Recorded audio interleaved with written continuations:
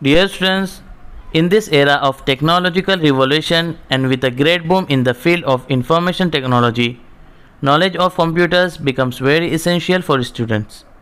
Keeping this in mind and with a view to spreading computer literacy among our very young students, we are pleased to start Introduction to Computers.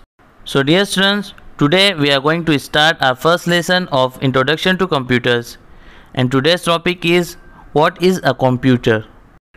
Dear students, do you know what a computer is? A computer is a machine, and a machine is a man-made thing. Dear students, there are two types of things: natural things and man-made things.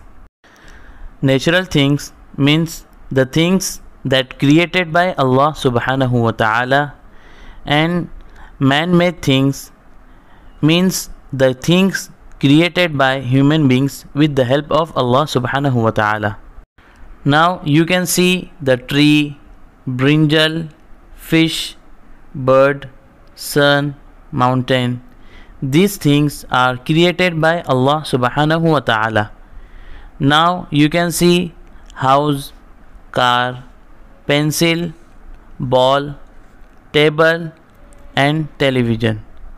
These things are created by human beings and it's called man-made things. So dear students, in this video we have learned the definition of a computer. That is, a computer is a machine. So dear students, watch the video carefully and understand the lesson. Inshallah, in next video we will solve the exercise.